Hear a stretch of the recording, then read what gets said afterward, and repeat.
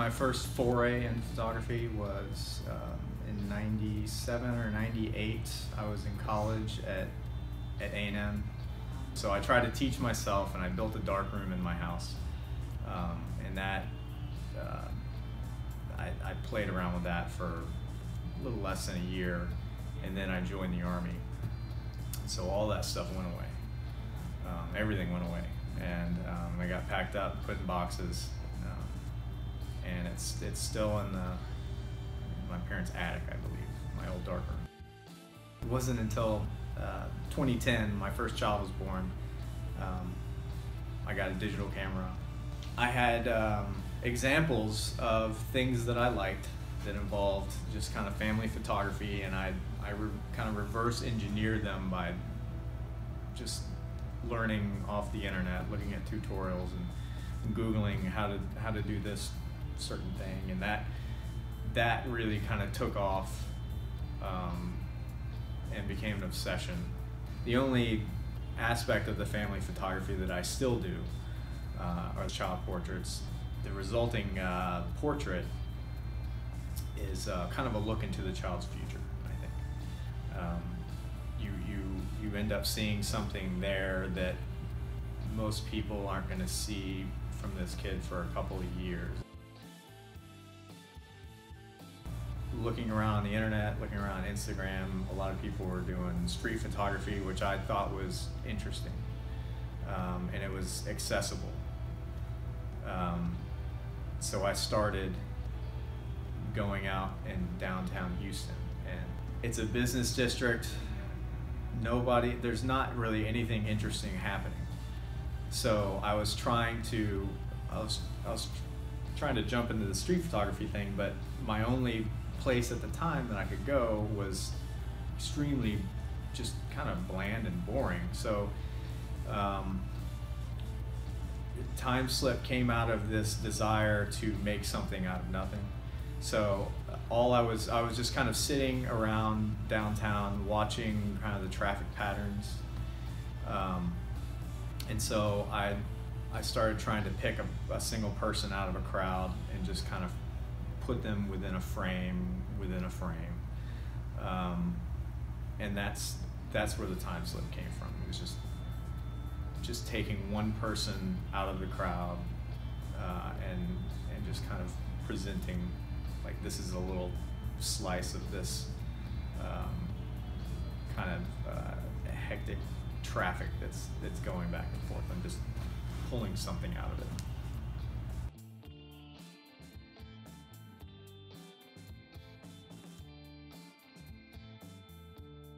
Throwing bones is very personal. It was just each one was a self-portrait, and I was learning to express myself in ways that I'd never even known was possible.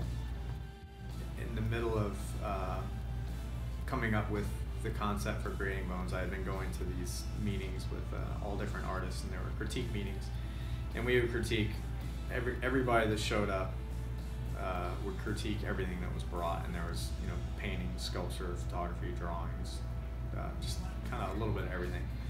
And that really opened my eyes and helped me open my eyes to art in general, how to express yourself, and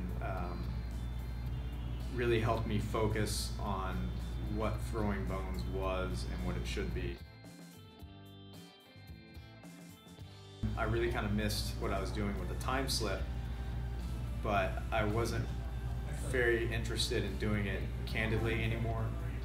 So I started enlisting my friends, other artists specifically, to model for me.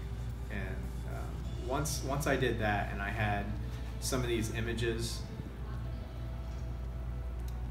of people I knew, then it kind of turned into something else. And I realized what I was seeing was you couldn't recognize the person normally because of the way the images are.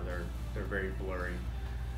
But I realized it captured something else about them that I didn't realize when I was doing it candidly with people I didn't know. It was there's a recognition there of the person that reminded me of when I was in the military. and we'd be doing exercises at night out in the woods, and there would be hundreds of guys out in the woods.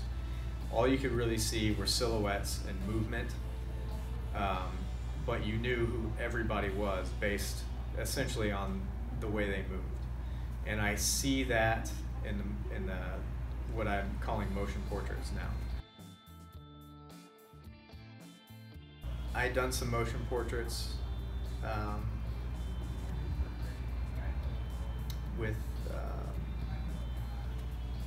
I'd done one of myself, and I paired it up with one that I had done with someone else. I liked the way they worked off of each other. They kind of showed like two aspects of my personality, I thought. I tried to take the idea of that relationship of two different sides of yourself, and I tried to expand on that, and that's where Oscillations came from. It really became very similar to Throwing Bones in that they're, you know, conceptual self-portraits, and I'm trying to express kind of these inner feelings that I've never really been able to get out before, and so it becomes a very cathartic series. I first started photographing fire hydrants for Throwing Bones, and once I started looking for the right fire hydrant to photograph to add into my collages, I couldn't stop looking at fire hydrants. And so for years I just kind of noticed them everywhere I went. I made mental notes. I really like that one, I really like that one. One of these days I'm gonna do a series just on fire hydrants. And I finally just one day decided, okay, I've thought about it long enough, I'm just gonna do it. So I took all the lighting and the concepts from the child portraiture and just translated that into fire hydrants, because they're the right size. They're kind of the size, roughly the same size as a kid, and they're like little fire hydrants. They're like little people. I know they've got their own personality. They've got their own little environment, and I really kind of wanted to show that. As far as brand new directions, that will come up as I just work every single day. Doing that, trying to evolve what I'm currently doing leads to offshoots into new series. When you're trying to create every day, you get this momentum going, and a lot of times it's hard to keep that momentum going forward. And then sometimes it's like, you know, you're pushing a giant boulder up a hill. Sometimes it's like you're pushing that giant boulder down the hill, and you realize there's art here, and I can actually make art.